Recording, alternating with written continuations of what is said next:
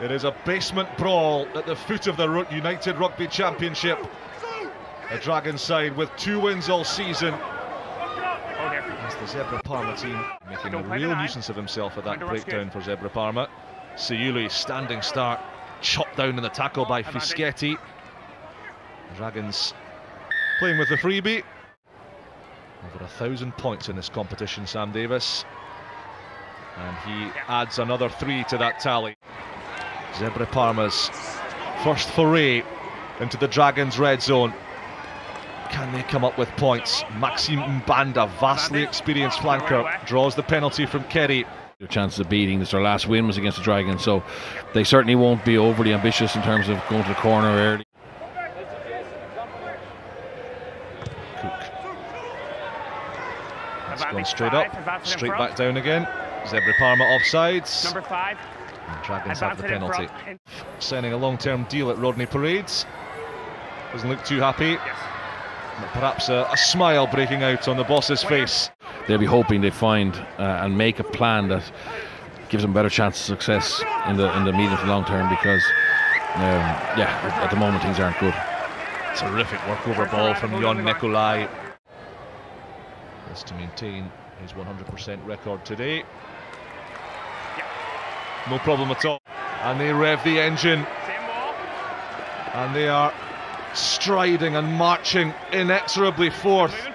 BG's eyes will be lighting up here. The line approaches and BG scores.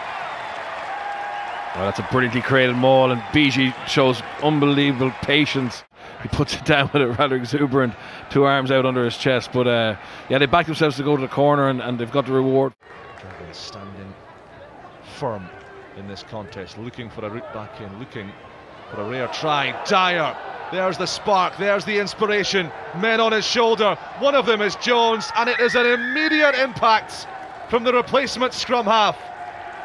He's been on about 4 seconds. Second receiver, we just see the final pass from Rio Dyer. It's a great finish by Lewis Jones, who's got a huge amount of experience, but this is the man who makes all the trouble for the Zebre defence, and Dragons right back in this game now.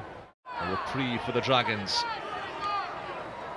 as they look to turn up the heat on the sun-kissed paddock of the Sergio Lanfranchi. This is Jordan Williams. Basham, brilliant fast hands to Rosser, who has sat Simone Jesse on his backside and scored a peach. Takes the 2 tacklers, and once Jared Rosser gets in behind you there, brilliant awareness. He could have scored in the corner, but he used his footwork to get close to the post, and that'll make it easy for Sam Davies. Such a balanced runner, and has scored some key tries to the Dragons since he broke into the team 2 or 3 years ago.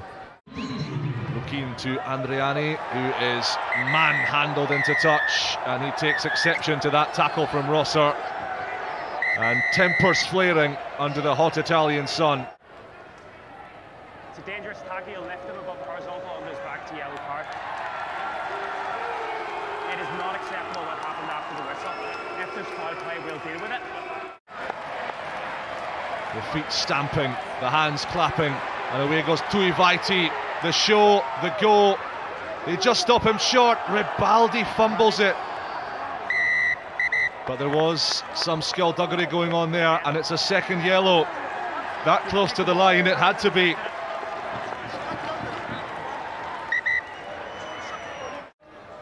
Here we go. Yep. So Davies is the assist tackler.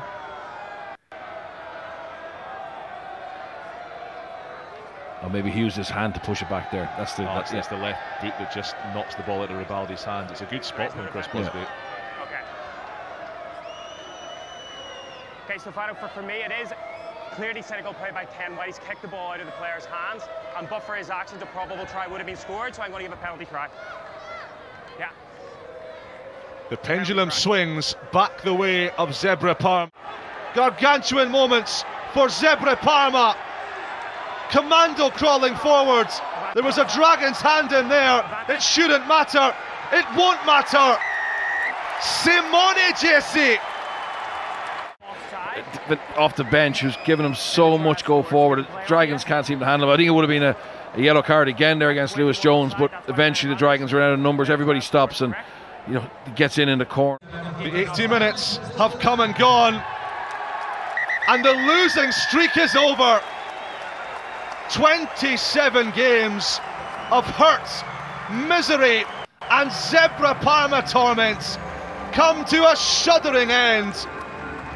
Their final home match of the season and their first victory since February 2021.